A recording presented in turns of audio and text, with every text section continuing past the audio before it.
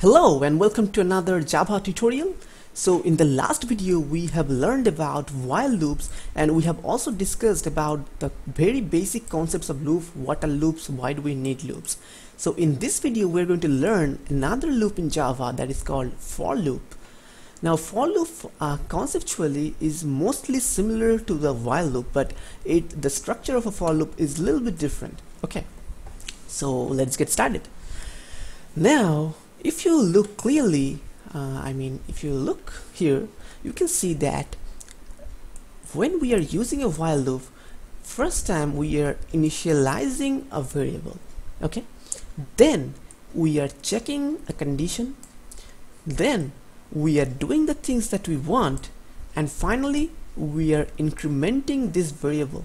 Okay, so we are assigning the variable, that is initializing with a value, checking the condition, doing things, and finally we are incrementing the value.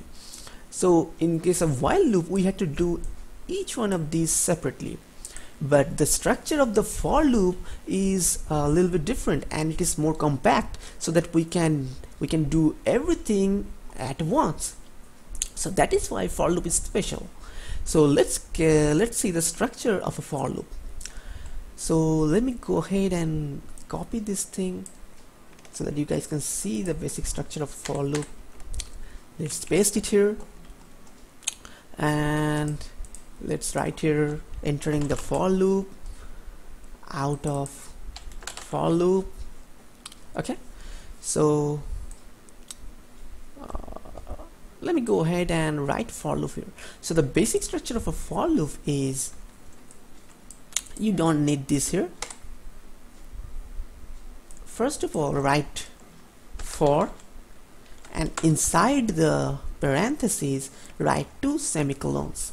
Okay, so here we have written for, and inside the parentheses we have written 2 semicolons.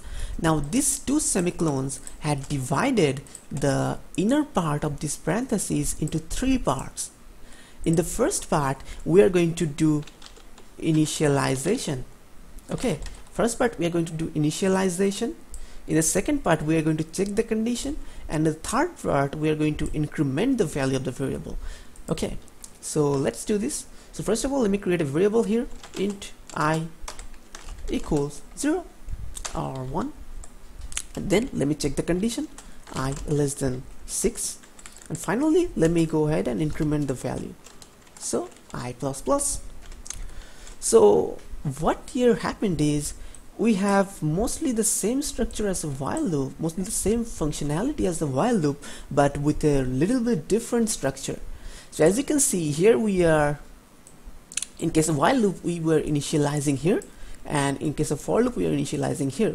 Then we are checking the condition here, and here we are checking the condition here, and again we are incrementing the value here, and here we are incrementing the value here. Okay, you have to write I here. Okay, println I, since we are using I in case of for loop. So now if I go ahead and run this, let's go and run this, and as you can see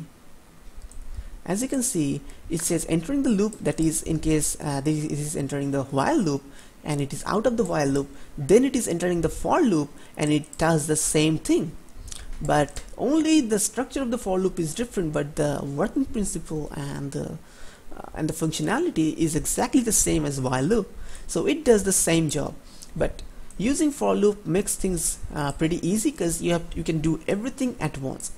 Now the most important thing, don't forget these semicolons. If you forget these semicolons, the for loop will never run. Okay, you can forget everything, but these 2 semicolons, you need that everywhere. So this was the very basics of for loop. I hope you guys got the concept and learned something. If you have any problems, any questions, just write those in comments, and if this video really helped you, please hit the like button down below this video, and subscribe for more new tutorials every day.